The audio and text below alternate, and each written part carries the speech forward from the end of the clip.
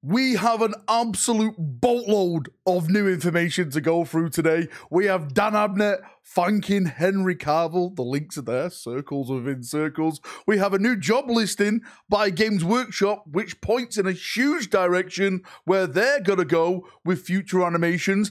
And we also have, just to end it, some spicy rumours of a big CGI company that may be coming to Warhammer. So let's jump in and let's get waffling. So let's jump in and let's start with the big thing, since I'm a huge Henry simp. That's what people keep saying.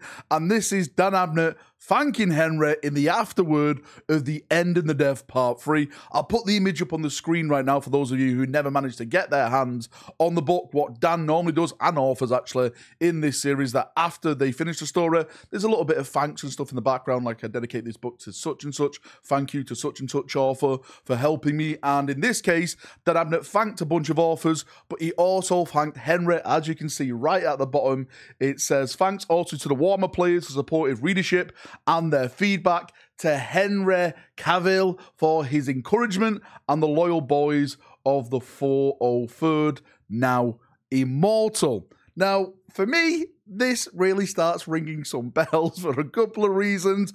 I am sure, 120 billion% sure, even though that's not a mathematical thing, that Henry and Dan have sat down and they have spoken about Warhammer projects. I'm sure they're on a friendship basis now. I know Henry reads a lot of Dan Abnett stuff. We've seen it linked in his social media accounts when he's like on planes and stuff. We've seen like Penitent and stuff on his reading list on the planes and so all that kind of like funky stuff. So we know Henry is a massive fan of Dan, and I'm definitely sure they've sat down, they've spoken about projects, maybe stuff that we may be seeing very soon with this big Amazon and Games Workshop TV/film deal. Exciting times ahead.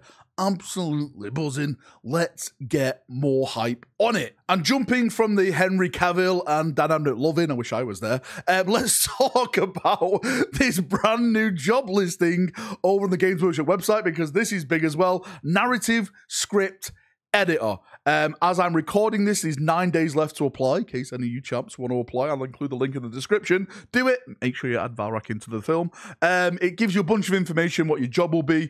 I've highlighted the thing that really stands out for me, because I'm a bit confused by this, and I'm wondering if you would give me some feedback on it. It says, we'll look to you to assist in the scripted development process of our animation projects, including helping to identify which scripts should be written, ushering them through the sign-off process.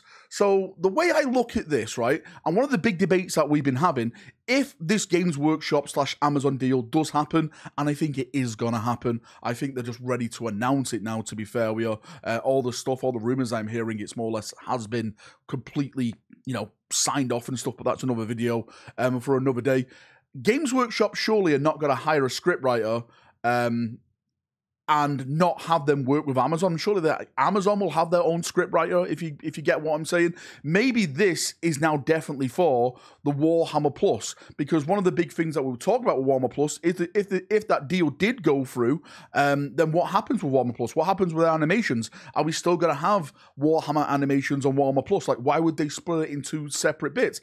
I personally think that this is maybe for Warhammer Plus, and they are going to carry on doing animations over on that media site. But maybe, if you look at it from the other side of the coin, that this is kind of a partnership with Amazon, where Amazon sends scripts over to them and GW has to greenlight those scripts. Maybe that's part of the deal, so GW does have that protection over their IP. I don't know. Give me your thoughts and feedback on that. What do you think is going to be the main process of this job? I'm sure there's going to be layers upon layers upon layers in this job, but it is very funky to see Games Workshop coming out and hiring a position like this. Again, for me, it states that the process, the ball of this deal of GW Animations is still going forward, and we're going to see a lot more stuff around that type of media coming from Games Workshop. And lastly, just to finish the video, let's talk about Rumours. Remember, Rumours are rumours. They're all lies until it's officially announced by Games Workshop. Please, please, by the Emperor's golden scrotum, don't take them as facts. But on that note, the rumour is that Blur Studios is apparently working with Games Workshop again. I say again because Games Workshop and Blur Studios, or I should say the Dawn of War / Relic IP, has worked with Blur before. They did all those awesome cinematics with the Dawn of War series back in the day.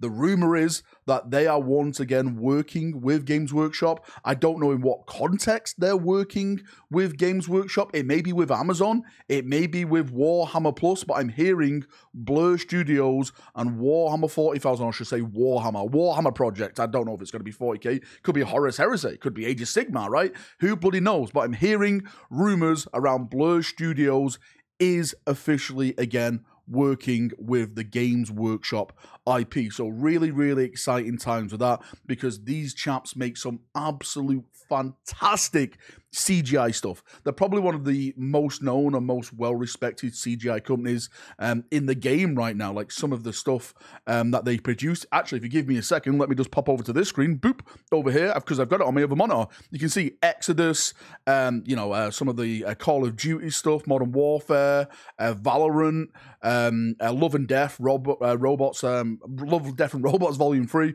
Sonic 2, Warframe, Elder Scrolls, League of Legends. These are just some of the projects that they've worked on and done and brought to life and stuff like that. So if this rumor does turn out to be true, again, I'm absolutely buzzing. I would love to see Warhammer brought to life in this context. Some really amazing CGI project showing maybe Space Marines, Guard, the Imperium, Xenos races, Orcs, whatever it is in Warhammer 40,000, Primarchs, Horus Heresy. Give me more of that. This is what I'm excited about. This is what I love about this RP. So fingers crossed that rumor does turn to be true. And on that note, that's enough waffling from me. Thank you for coming. Thank you for watching. As always, if you've got any thoughts, feedback, anything like that I've discussed about today, post it down below and we can have a nice little chin wag down there as we always do. See ya. Have a great day and bye-bye. Bloody Blood Ravens. Why leave a perfectly entrenched defensible position to charge a foe that vastly superiors you in numbers uphill? I don't get it. I don't get it. Dawn is crying somewhere in the galaxy. No wonder you're all bloody heretics.